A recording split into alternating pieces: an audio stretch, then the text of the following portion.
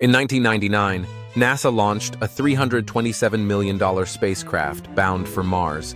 It traveled 400 million miles through the vast void, past cosmic dust, while Earth's brightest minds watched and cheered. Then, silence. The Mars Climate Orbiter was designed to unlock the secrets of the Martian atmosphere. It was flawless. Almost. On one side, Team Metric, crunching numbers in newtons and centimeters.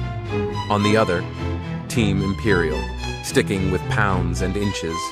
Equations flew, data swirled, math happened. Somewhere along the way, a crucial unit conversion vanished. No one caught it. The orbiter reached Mars, ready for glory. But as it entered orbit, it dipped too low, way too low.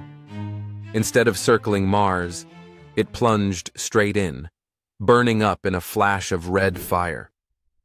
The world's most expensive Typo, immortalized in smoke and silence. NASA lost $327 million over a math mistake. But what they gained? A priceless lesson. Even rocket scientists need to double-check their units.